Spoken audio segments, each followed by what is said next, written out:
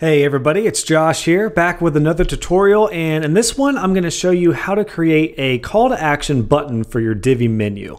Sorry, it's been a little while since my last tutorial. I spent so much time putting my site together and doing the first round of tutorials that I really had to focus on my web design business, which is what's currently paying the bills.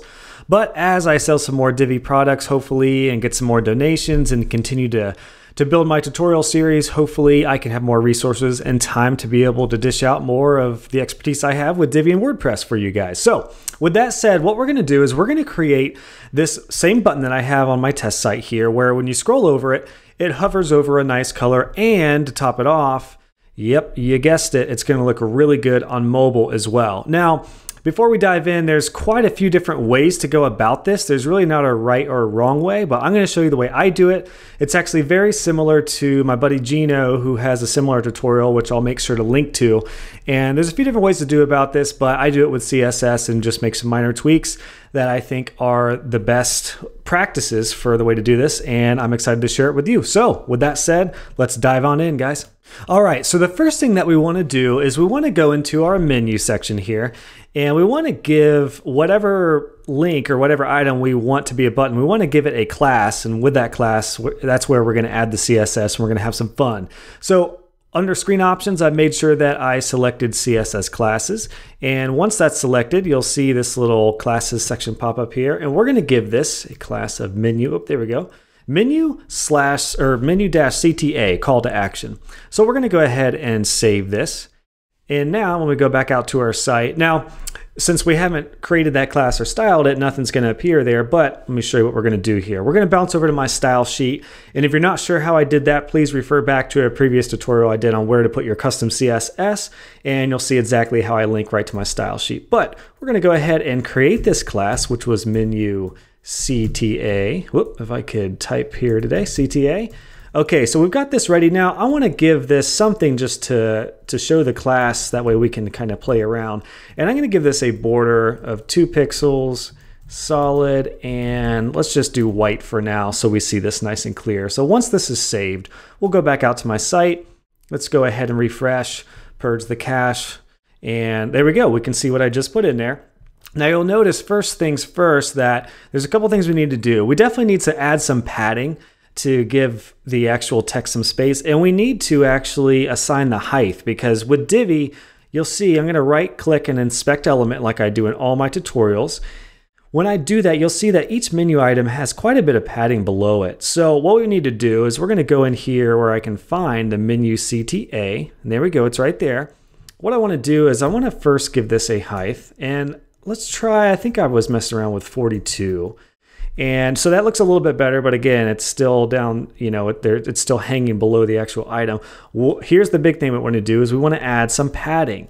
So I'm going to give this 12 pixels. And there we go, that looks much better. Now you'll notice that there's no space on the right. It's like it didn't take. There's an element in here where menu items, the last menu item, doesn't have any padding to make sure it lines up. So what I want to do is give this an important tag, and that should overwrite that. So that looks much better.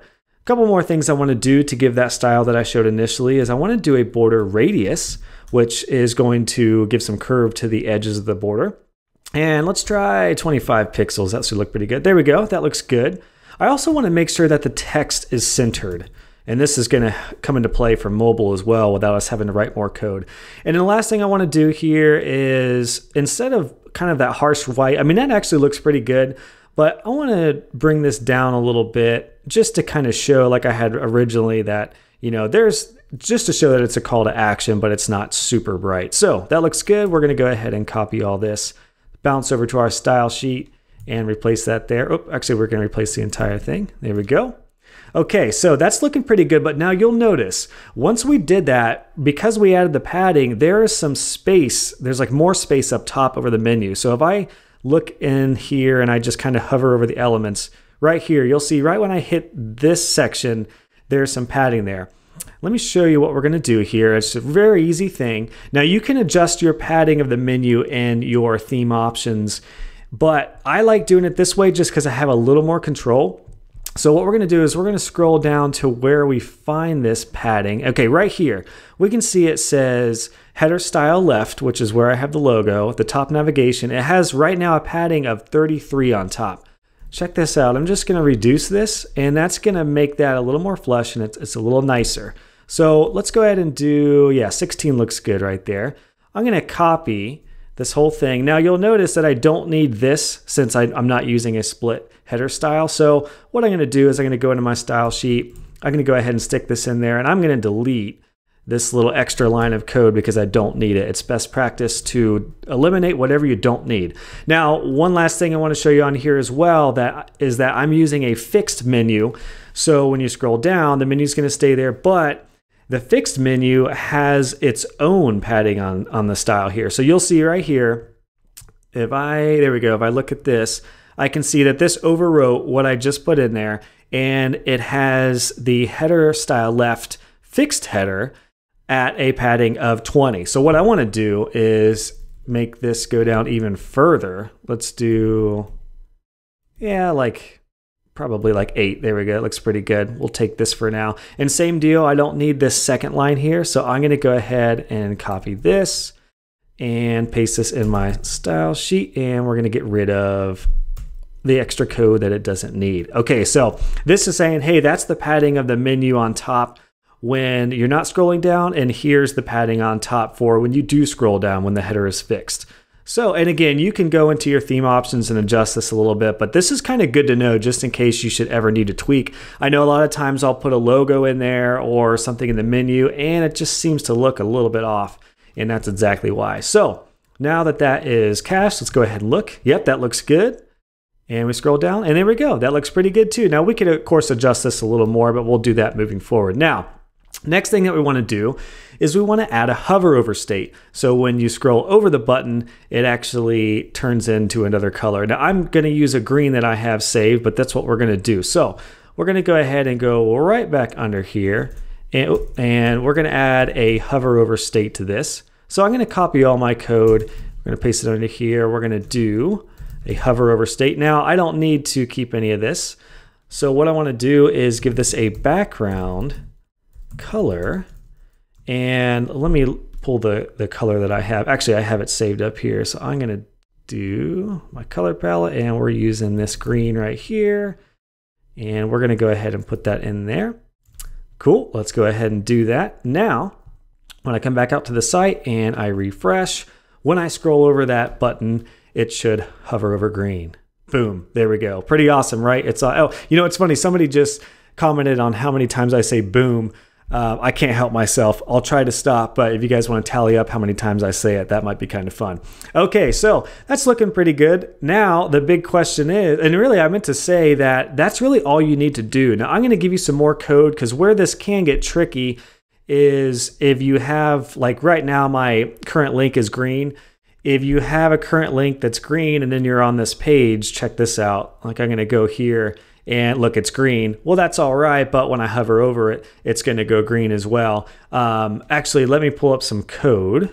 Okay, so I've got some code saved that I'm going to drop in here that you can use. And basically what this is saying is that no matter what page you're on, when you hover over the menu call to action, the link, it's going to hover over white. So you can see right here, I haven't saved this yet, so you can see, you know, we're scrolling over it and it's both green. But now that I just put that code in there, when we hover over this, the text should actually turn white. There we go. Easy peasy. All right, guys, so now we've done that. Now the big question is, okay, well, what do we do about mobile? So as of right now, if I scroll in here, I can see that it's looking a little weird. So what we're going to do is, first things first, is the height. The height worked out really good on desktop, but it kind of throws it off here on mobile. So what I want to do is actually add a media query, and I want to tell this just to have a height of 42 only when you're on desktop. So I'm going to add this media query, which is saying once the browser hits 981, which is right above tablet view, we want this height. So we're actually going to move this height away from that, and we're going to put it in here. Oops, actually, I'm sorry. We need to copy the whole call to action, and now we need to put that height in here. So this is saying that the height is just going to apply to this call to action button once we're in desktop. So check this out. Let me go back to my site. Let's go ahead and refresh. So obviously this looks good. Everything's looking good. Now, once we get to mobile, we're going to click this, and there we go. It already looks better because I made that height only come into play once the screen is at 980. Now, there's some other settings that we can do here. This doesn't look terrible, but I'm going to go ahead and right-click and inspect element. Let me go ahead and make my browser a little bigger for you. Now, I'm going to go in here to the mobile and responsive views, and yeah, this looks pretty good. This is an iPhone view. So again, this doesn't look too bad, but what we want to do is I'm going to make this, well, I'm going to give it less padding for one, but I'm also going to make the background color that green. So with the padding, I'm just going to drop this down to 0. So that looks much, much better because it's interesting in Divi, these items have another class. So you can see this right here. Every menu item has a separate class. Luckily, we don't need to worry about that. So what we're going to do is we're going to do that, and then we're going to add that background color. Now, what we need to do to make this work is we're going to copy this right here, and let's paste it down here. And I'm just going to say that this is button. I'm going to say these are the mobile settings. Just so I know, this is just for my reference. This is the mobile settings. So what we want to do is instead of a min width, we want to do max width of 980, which is, so anything from tablet down is going to have this setting in the menu. So first thing that we want to do is we actually want to add this background color that I have in hover. We're going to go ahead and add this to the call to action. And what did I do? I did padding of 0. We're going to make sure it's important so it knows. Okay, and we've added our green background color. So now let's go ahead and back out. Let's refresh. Everything's looking good on desktop. And now when we inspect element, fingers crossed when let's try that one more time. We're going to inspect element. Fingers crossed when I click the down button. There we go. The button looks really good, and you can kind of adjust it from here. You can add some more padding, you can adjust the height. And again, this just looks a lot better by adding the height only to the desktop version because we don't need that on the mobile. So that's it, guys. It's really that simple to add a call to action button. So I'm going to give you the code so you can make this your own, but where you might have to play around with it is your theme customizer settings with the logo height.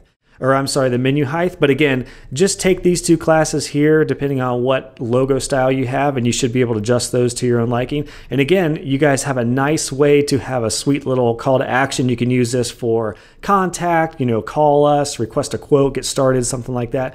But hopefully this helps you guys out and you have some fun making a call to action for your Divi menu. Let me know if you guys have any questions, have some fun, and I'll see you guys next time.